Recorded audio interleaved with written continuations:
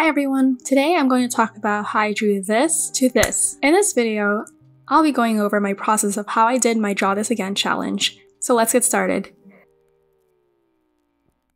I created this drawing on Procreate in January 2019, so I'm going to be using the same program with the latest piece. When I started my redraw, I wasn't sure how to go on about it, so I drew on top of it on a separate layer and lowered the original image opacity, just to correct some issues I've noticed right away. These included the stiffness of the overall movement, the lack of volume and form in her anatomy, and after that I played around with the design and drew a few variations of her new look. So before going into this, I knew this process was going to take way longer than I anticipated, since I didn't really have a clear vision from the start of how I wanted to look like, so I was just kind of having fun with it and making some changes here and there. Sometimes it's best to allow yourself to just have fun with a piece like this, especially if you're exploring new designs and concepts, and because of that, I was debating for the longest time whether I wanted to leave it as a finished piece, or a finished drawing, or fully render it. I really wasn't sure if I wanted to commit to it at this point, so I left it aside for several days before coming back to it again. This time I decided to play around with the composition to make it more dynamic. I still don't have a clear idea at this point. All I know is I just wanted to add more emphasis to her wings, correct her pose, and add some flair like her stars. I also decided to shorten her hair since I wanted to create a better and clear silhouette, so the viewer will direct their focus on her large wings at first glance. So from here, I really love how her face is coming along, so I had a lot of fun and got carried away adding details and playing with the line work.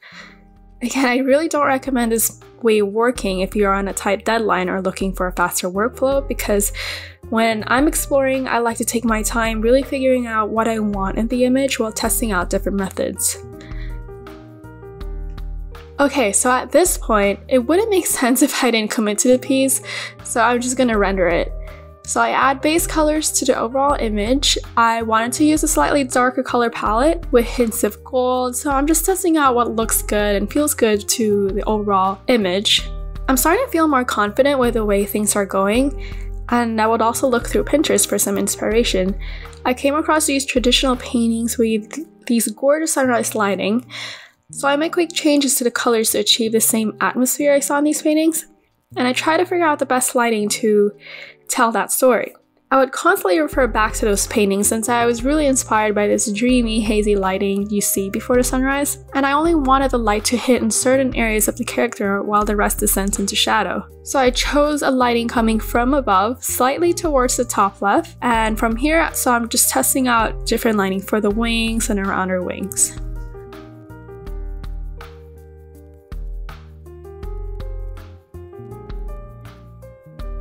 I also want to emphasize one of her curls closest to the viewer because I think it gives it that nice stylization touch by exaggerating its forms. Again, I was referencing a lot of old paintings and how they would render the hair because I really like that technique, so at the same time I'm trying to learn this technique and applying it to my painting.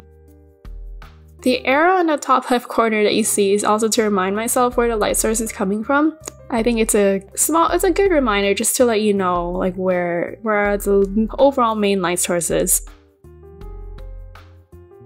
So I actually took a 2-week break from this painting and came back to it with fresh eyes. That's why when I came back to it, I decided to make some changes to her anatomy.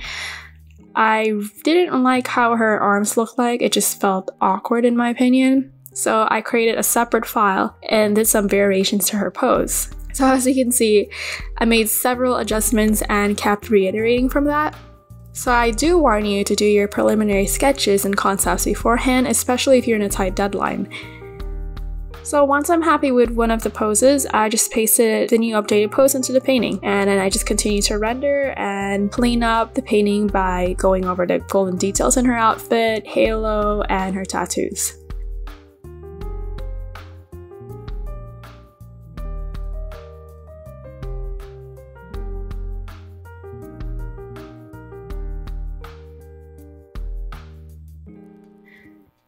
I try to bring back some of the light reflecting from the stars in her feed to create another light source, since I do think the image is a little dark, and it just gives it a nice, flow to the overall image.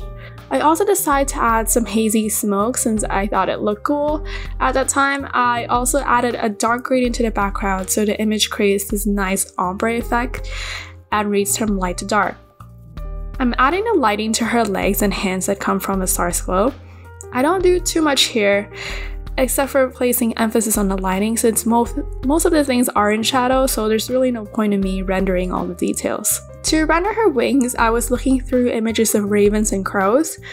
The way the light reflects on those feathers emit this nice bluish tint, like turquoise tint, so I really wanted to add that in her wings as well.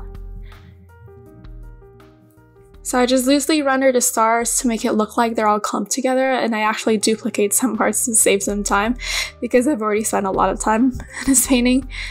I use a bit of the smudge tool to create that hazy glow and add some sparkles. Yes, I did omit the birds and the smoke to avoid busyness, and I'm sorry to anyone who are fans of the birds, but I gotta do what I gotta do. To be honest, I was debating for the longest time to keep them, but I wanted this nice silhouette to the character from the start, so I had to sacrifice some things. So from here, I'm just fixing things again, going back and forth. I'm fixing the wings a bit more. Some of the edges are too soft, so I want to create and bring those hard edges back to the shadows of the wings. Near the final stages, I use an adjustment layer. I use a soft brush with a layer set to overlay to bring a nice contrast to the stars and help lighten up areas to give it that nice extra pop. So I do that to add glow and a little star sparkles around her, and also her hair, and especially the stars in the bottom of her feet. So this is the final painting, and despite the challenges that went through creating this painting, I'm quite happy with how it all turned out. I learned a lot from this painting, mainly to see how far I could push the image with lighting and by making just making careful decisions and sacrifices to tell the best and clear story. So that's the end.